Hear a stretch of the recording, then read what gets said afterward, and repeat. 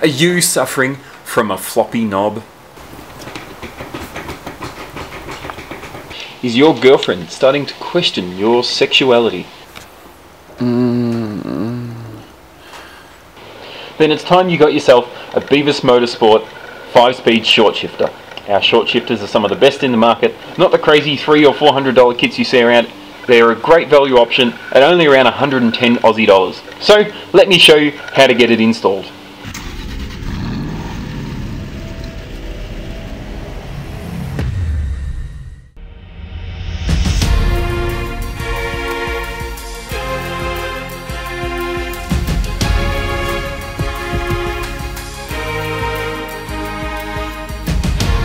First things first, we need to remove the gear knob. Then we can get to work on removing the center console itself. There's 2 screws here, 1 screw under the ashtray, and then 2 inside the little cubby hole.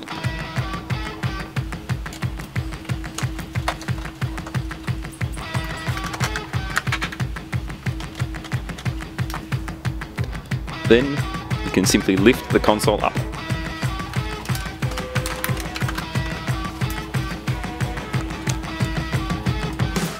With the console out of place, you need to remove this upper rubber boot. And they typically fail, as you can see this one has. There's a crack there. So what you can do, you can cut, there's a white ring that goes around here, just get your wire cutters and cut the white ring, undo the 4 10mm bolts, and this thing will lift away. You can leave the console across to the side there with the cables still attached. You don't need to remove the switches and the illumination light for the ashtray. So we'll get this removed.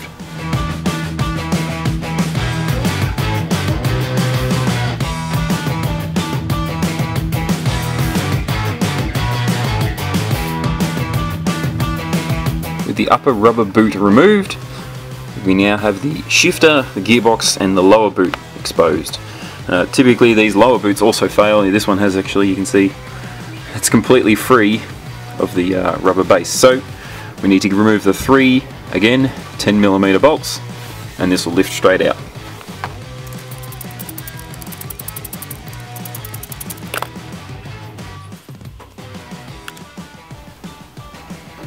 Now I should add, everything we remove from this point we do not need to keep. That includes these 3 bolts, the shifter itself, which lifts completely away, this upper rubber boot, the bushing.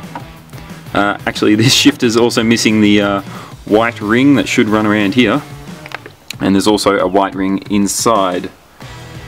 If I'll focus. So this white ring inside we also don't need. So we'll remove the shifter.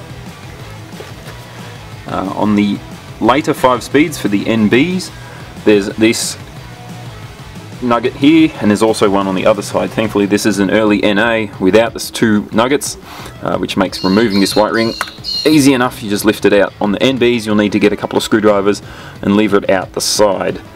With an NA you can pull it from the back and it lifts away. So your kit comes with your shifter. Usually this is fully assembled with the plastic spacer bushing thing. Note, I like to use some Loctite between the shifter and the ball end, because these 2 are separate pieces. I'll go into what this is for a little later on. You've got your large spacer, you've got your turret spacer, you've got a new plastic ring bushing, you've got the upper cover, your 3 bolts with some washers, and a nice big zip tie. I'll go into what that's for later as well. Let me show you how to assemble all of this before we go and put it in the actual car. So first thing you need to install is your turret spacer. Now if you've got an NA model, you'll have 1 notch to line up with the single nugget here.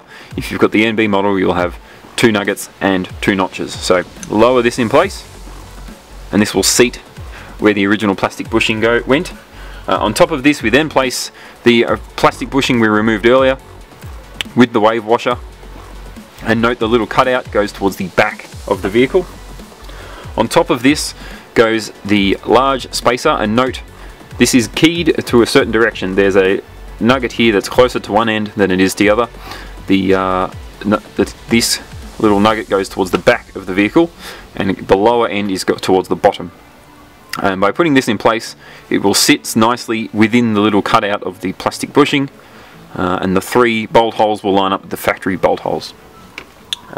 If you're like me, I like to use a little bit of RTV or silicone sealant around this face so that it seals nicely onto this edge here. With that in place, we can then install our new short shifter. And note the little cutout in the ball will line up with the nugget on our large spacer. On top of our shifter will go the plastic bushing included with the kit. This will fit tightly over the top of the shifter ball like so. And then the last thing we need to do is bolt down the top cover. Now take note when installing the new bolts to only hand tighten them, don't go and torque them down super tight. These just need to be snug, and you don't want to damage your shifter or your, more importantly, you don't want to damage the gearbox.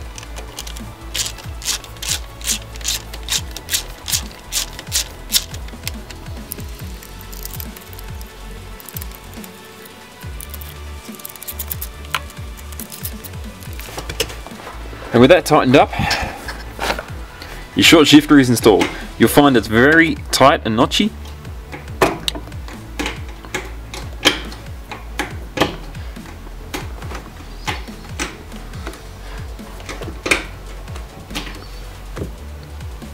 However, that is of course by design. Throw is about 40% shorter than factory, and there's hardly any play in the shifter now. A very tight and solid feel. At this point we can install our upper rubber boot. If yours is looking a bit like this, you may want to consider replacing it. We've got them in our store at BEAVISmotorsport.com, which you can get when you buy your new shifter. Now remember I mentioned that zip tie earlier?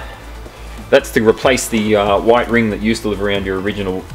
So if you don't need to replace your upper rubber boot, you can reinstall the original and just zip tie around here to replace that original white ring. If you're having trouble with the rubber getting over the shifter, a little WD-40 works wonders here. And remember that plastic bushing I mentioned earlier? That is where your rubber ring should sit. So you can see it here, the rubber ring sits there, and we can attach our zip tie around that spot there like that.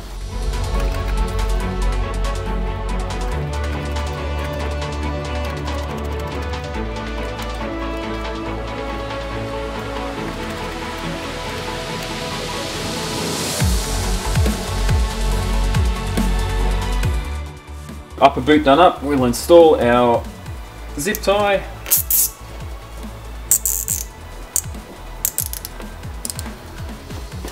And snip that off. The console can now go back on.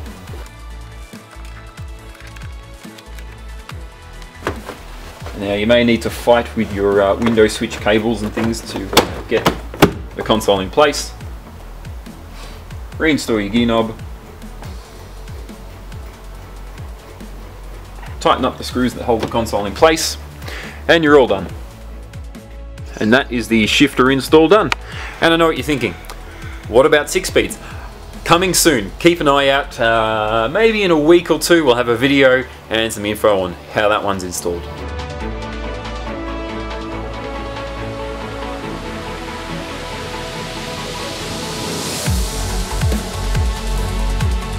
And that's it, that's how you properly install a BEAVIS Motorsport short shifter. If you'd be keen to grab one for yourself, or perhaps your boyfriend, check out BEAVISmotorsport.com, and while you're there, why not grab some of the cool merch, a shirt, some stickers. It really helps me out. Anyway folks, thanks very much for watching. Don't forget to check out our Facebooks and Instagrams, and check out some of our other awesome YouTube content.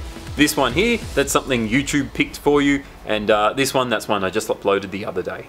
Thanks very much for watching. We'll see you next time.